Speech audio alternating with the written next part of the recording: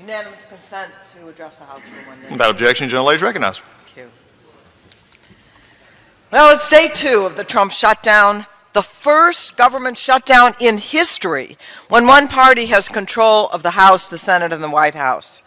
But I believe that the issues at the heart of this debate actually have support from a majority of Americans and a majority in Congress.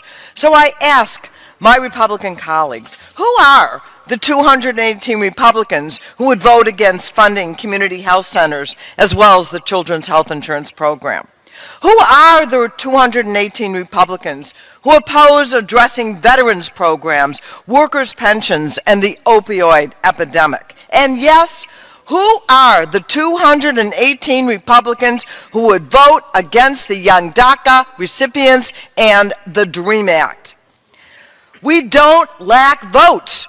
We lack a willingness from the President, from President Trump and Republican leadership to negotiate.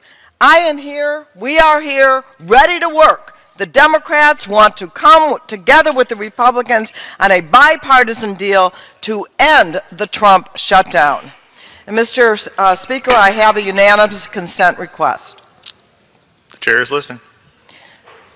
Mr. Speaker, I ask unanimous consent to bring up H.R. 4872, the End the Shutdown Act of 2018, a continuing resolution that would immediately reopen the government through Tuesday while negotiating continues on a budget agreement that addresses parity on other critical issues. Thank you. In regard, the gentlelady's 1 minute, his time has expired. In regard to her unanimous consent request, as the chair has previously advised, that request cannot be entertained absent appropriate clearance. For what purpose is the gentleman from Texas?